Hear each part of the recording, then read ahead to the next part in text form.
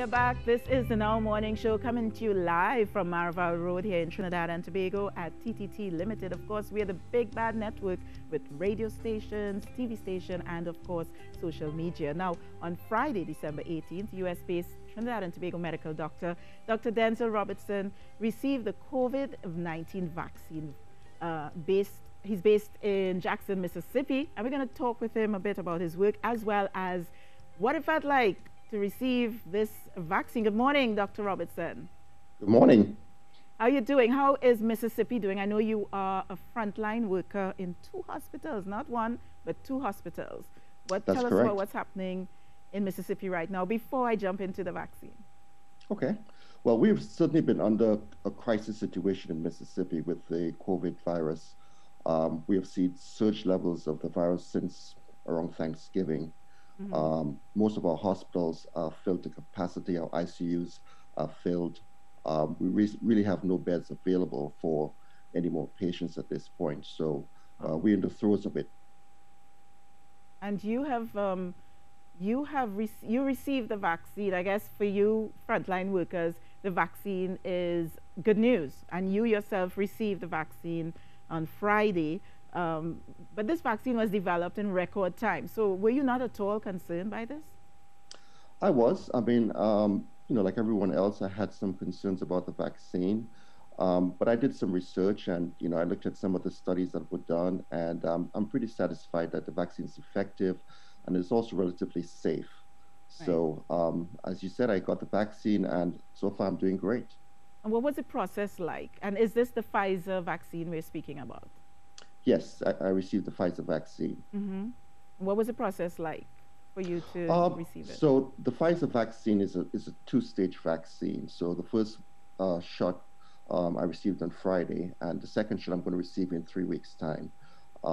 And I think, as everyone knows, the Pfizer vaccine is supposed to be 95% effective in preventing the COVID virus.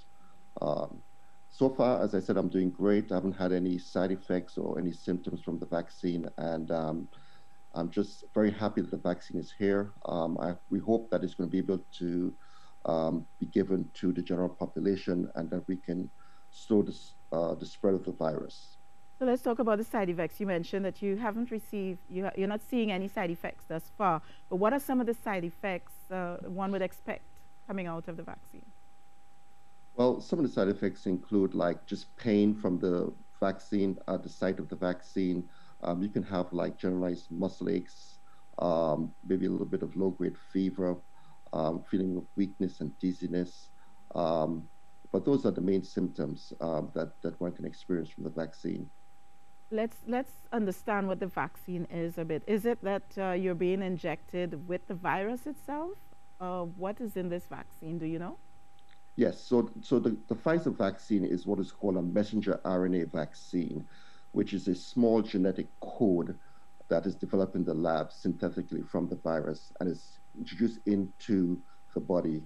And when it's done that, it basically causes our cells to produce what is called an S antigen, which then causes our body to produce antibodies and other neutralizing factors to help prevent us from getting the infection. So it is not a live vaccine. It is not what we call an attenuated vaccine or a dead vaccine. It's actually a small piece of genetic code from the virus that's introduced into the body. And do you can persons expect to be this as a preventive measure against getting COVID-19, or if you've had it, would you get it again if you get the vaccine? Does it prevent you from getting it again? It does prevent you from getting it again, correct. Okay. So it is recommended that you get the vaccine whether or not you've had the virus in the past, and it does in fact prevent you from getting it again. Okay.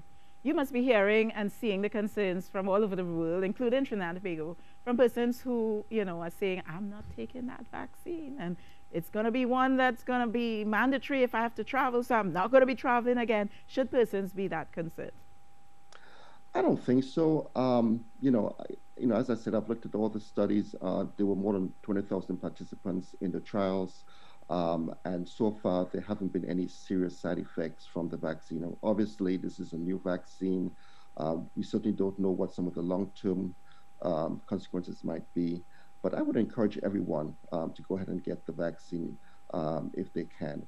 But the challenge is, really though, Dr. Robertson, is that, of course, the Pfizer vaccine is so expensive, and then the way it needs to be frozen, the temperature at which it needs to be held is so low that it makes it almost prohibitive for persons of Trinidad and Tobago. We're probably waiting on those inside of the COVAX, probably out of Oxford. I don't even know if Moderna can reach Trinidad and Tobago.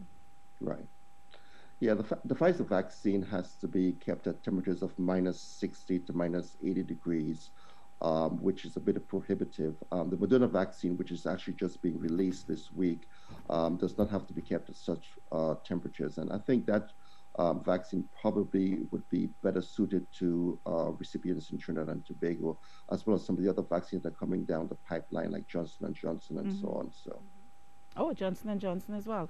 Okay, now let's take a twist and talk a bit about you. You are FOBA, Fatima Old Boy. That's a plus right there, if I could be a little bit biased.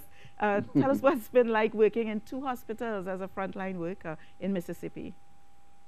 It's been quite an experience. I mean, it's been tough. I mean, it's, as you said, with the COVID virus. I mean, we've been inundated with a lot of critically sick patients. But it's been quite an experience. I'm happy to be able to provide my services to take care of these very sick patients. I'm here representing Trinidad and Tobago, flying the flag proudly. I'm not the only Trinidad and Tobago doctor here. As a matter of fact, there's another physician here as well from Trinidad and Tobago. And we're here, we're here as Trini boys, Yes. With the accent and all, very proud. That's all the time we have today. I want to say special thanks to your sister, who's our very own program manager, Diane Robertson. And congratulations on the work that you've been doing, representing Trinidad and Tobago, working on the front lines. Continue to be safe and keep us posted as to how you progress, having been one of the first out of the gate to have received the Pfizer vaccine. Thank you very much, Dr. Robertson. Thank you for having me, and have a Merry Christmas. Same to you.